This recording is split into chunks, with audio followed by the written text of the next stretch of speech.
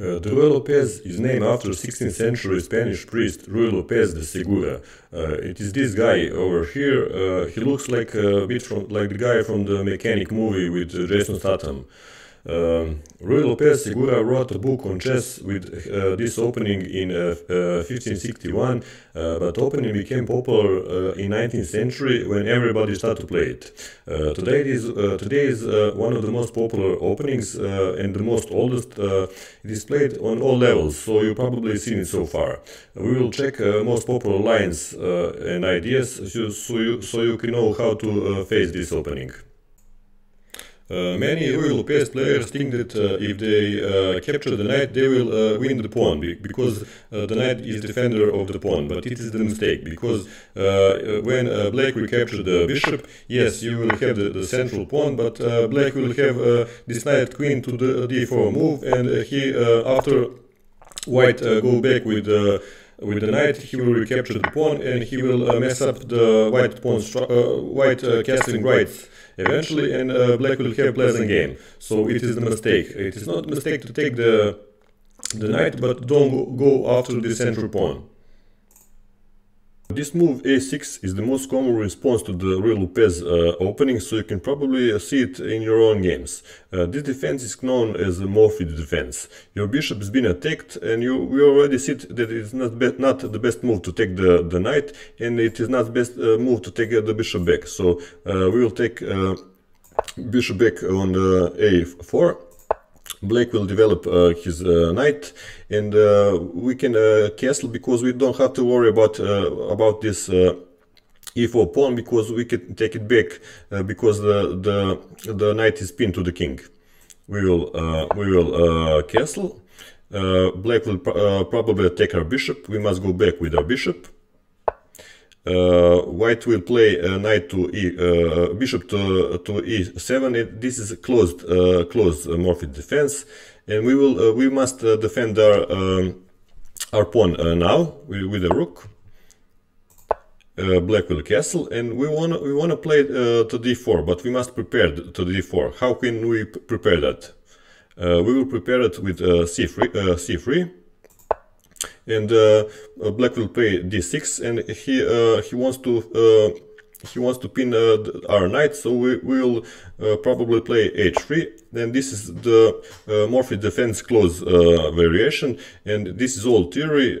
We could talk more about the theory, but your head could explode. But we'll just see what is the main ideas. Main ideas for white is to remaneuver this knight to the g3 square, go back with the bishop, and play d4, open the center, take the strong center, and have this scope with the bishops to the enemy king.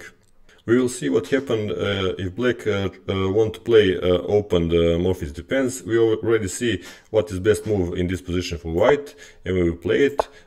Black will develop his knight. We will castle like we did before, and if black tries to take a pawn, then we play d4, and this is a morphed defense open, and black will chase our bishop. We will go back.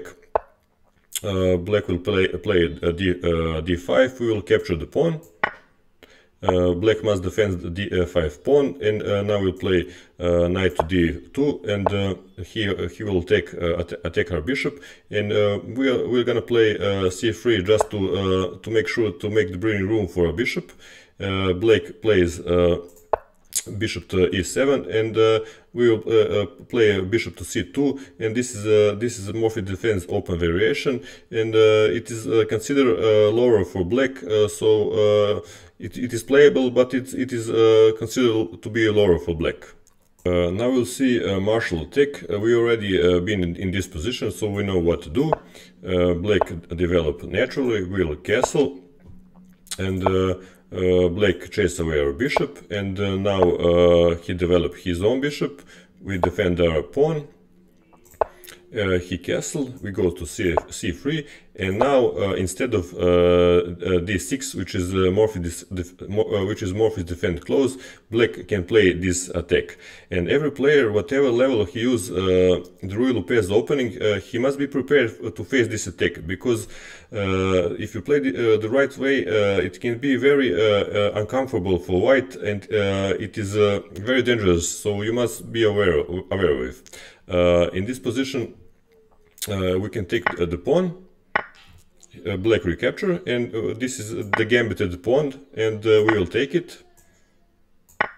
Black must defend the knight, and we will take the center, or we can go back with the rook first, and after black plays with his bishop, we take the full center, and this is the martial attack. It is very dangerous, like we said, for the white, because black has these strong bishops, and he will have potentially very dangerous attack towards our king.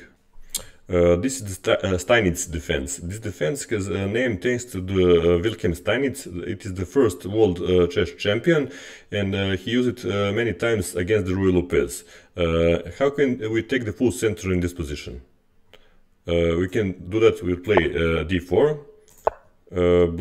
Black can play bishop to d7. And how we can attack the knight? We will play d5. White will go back, and we can capture the bishop. Black will recapture, and what we can do now, our king is on the center, so one of the principles is castle, so we can go with our king away from the center. Black will develop his knight, and what is the best way to defend it? We can defend it with our knight, but we can defend it also with a rook.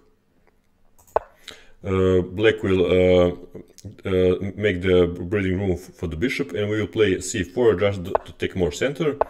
And after black develop his bishop, we can develop our knight, and this is the Steinitz position. It is very good for the white, and black is not enjoying this position, and he is not feeling comfortable, because white have very much space advantage, so it is good for white. This is the Berlin defense position.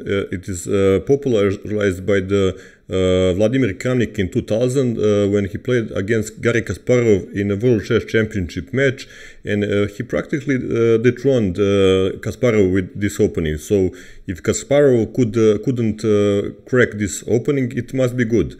Today it is very common play against the grandmasters, and it have a very drawish reputation. In that match in 2000, between Kasparov and Kramnik, there was 15 matches, and Kasparov was white 6 or 7 times, and he probably played this opening 4 or 5 times. 1 or 2 times he played English, and one he played d4. So, but he couldn't crack to this opening. And we will see one game from that match. Kasparov was white, and in this position he castled, and black take the central pawn. White opened the center, and a couple of moves later there was a queen exchange, and surprisingly here is black is totally fine here. He have no castling right, but it is endgame, so there is no queens on the board, and he cannot be attacked so easily. So a couple of moves later, black consolidate total, and that was 2 games before the end of the match, and Kasparov didn't even want to play on. This is the last move of the game. They agreed to a draw, and that's how Garry Kasparov lost his title.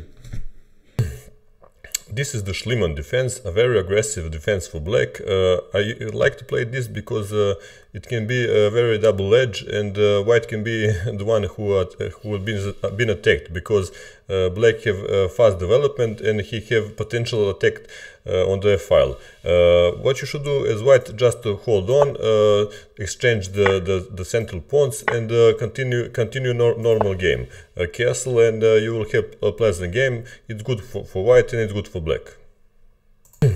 The idea of cautious defense is to avoid damaging black pawn structure, because you defend the c6 pawn, c6 knight, and you won't double your pawns, and white will often castle, black will try to fianchetto to his bishop, and you will prepare the d4 push. You will push the d4, and after some exchange you will have center and you will have nice game. This is the fianchetto variation. It's very similar to the other variation. We will play c3. It's very similar ideas. You want to play d4. Black will try to chase away our bishop. We go back, and after d6 we'll fight for the center. White will play bishop to d7, and now we can castle, and we will have normal game also. So that was a quick preview of the Ruy Lopez opening. Tomorrow I will try to make video of traps in Ruy Lopez. If you like this video, you can give like or subscribe to my channel for more content like this.